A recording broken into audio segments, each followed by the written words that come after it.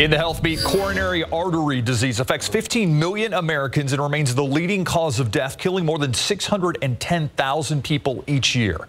As Leslie Mouton explains, the FDA has approved a new type of stent that dissolves over time and gives doctors more life-saving options. Come on.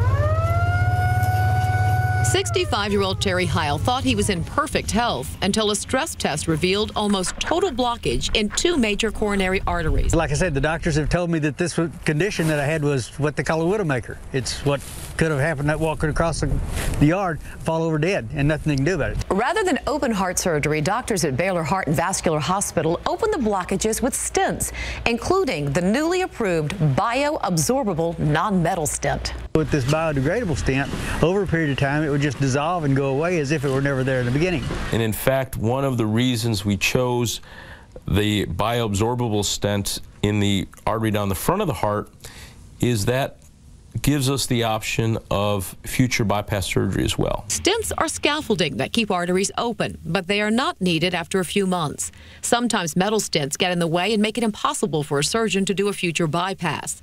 The bioabsorbable stents keep that option. After recovering from the procedure, Terry was back working on his ranch in a matter of days. In terms of his recovery and his ability to go back to what he loves, his work on this ranch, his recovery time would have been significantly more, probably in the order of months. I love it. I couldn't imagine living in town, and so I'd hate to have to move to town because of my health. I don't feel like I have to now. Leslie Mouton, KSAT 12 News.